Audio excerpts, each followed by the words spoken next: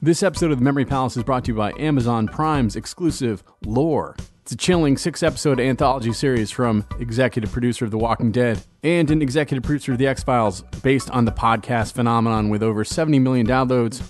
Creator and narrator Aaron Mahnke explores the most terrifying tales throughout history, takes a myth that is rooted in historical folklore, and twists it, exposing timeless terrors that still haunt us today.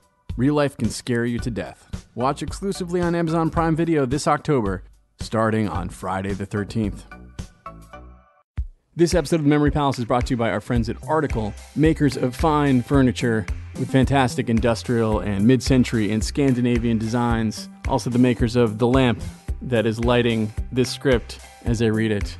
They have everything you need at Article for your home, including brand new, a whole array of fine leather couches. These are really beautiful, extraordinarily well made, just like everything they've got. And for $49, they will ship anything, including a large, beautiful leather couch, to your front door, regardless of size. And you can get $50 off your first order of $100 or more at article.com/memorypalace.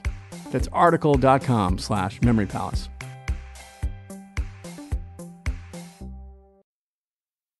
This is The Memory Palace. I'm Nate DeMeo. Samuel Finley Breese Morse spent the first 35 years of his life learning to paint. At Andover, at Yale, in London at the Royal Academy. He studied the works of the masters to learn how Michelangelo built bodies that seemed to pulse and shudder out of mere oil and shadow and crosshatch.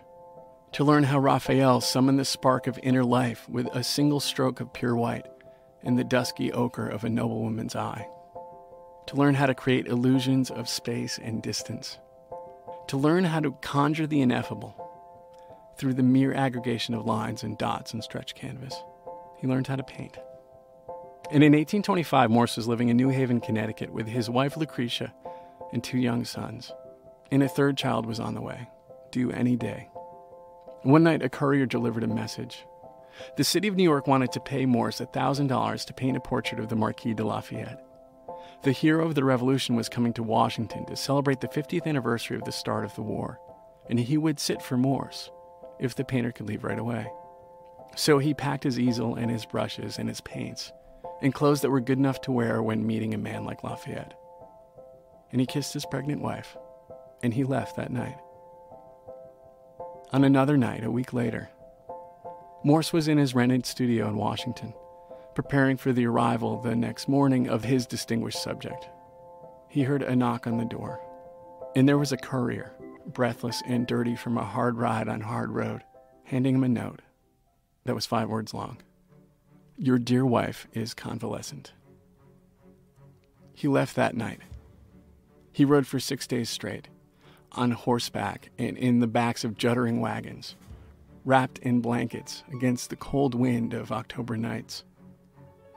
And when he made it to New Haven and ran through fallen leaves up to the house on Whitney Avenue, he learned that his wife was dead.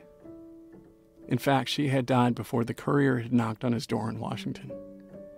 In fact, she had already been buried some morning while he was on the road, while he was racing home to be by her side and sit with her while she got better. Samuel Finley Breese Morse spent the next 45 years of his life trying to make sure no one would have to feel the way he felt that night, ever again. Samuel Finley Breese Morse spent the next 45 years inventing the telegraph to turn real space and real distance into illusion, in developing Morse code, dots and lines that could transmit the stuff of real lives and of dying wives.